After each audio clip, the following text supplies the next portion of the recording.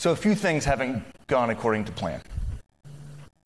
President Trump's administration has chipped away ceaselessly at environmental protections. He seems to love coal. And climate skeptics still exist. How have these challenges changed you and your approach? Well, since President Trump took office, the cancellation and retirement of coal plants, coal generating plants, has actually accelerated. And I was worried when he made his announcement that we were going to pull out of the Paris Agreement, but no other country in the world followed his lead. In physics, there's this law, for each action, there's an equal and opposite reaction. Well, that's true in politics as well. And you saw the big march here last Saturday, if you were here, all over the world in cities.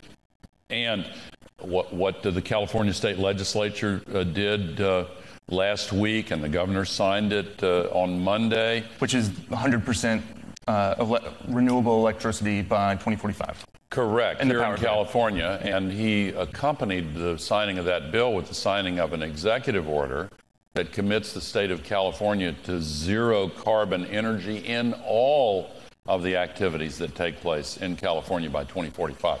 So this is an extremely consequential measure. And again, it's happened since Trump took office. And by the way, under the law, and we are still a nation under law as of right now, and will remain so, under the law, the first day the U.S. could actually withdraw from the Paris Agreement happens to be one day after the next presidential election. And if there's a new president, excuse me for a moment, then a new president could simply give 30 days notice and the U.S. would be right back in the agreement.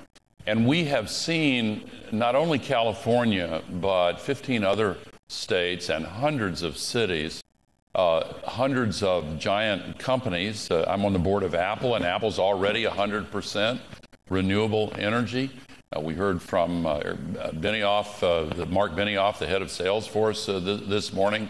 They're already at 100% renewable energy. There's so many others that are doing this. Google, same way. And incidentally, I'll use them as an example of this sustainability revolution.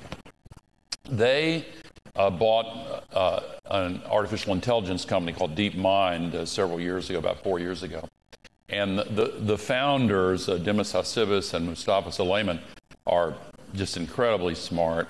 And they asked DeepMind if they could help with the energy use in Google's server farms, the biggest in the world.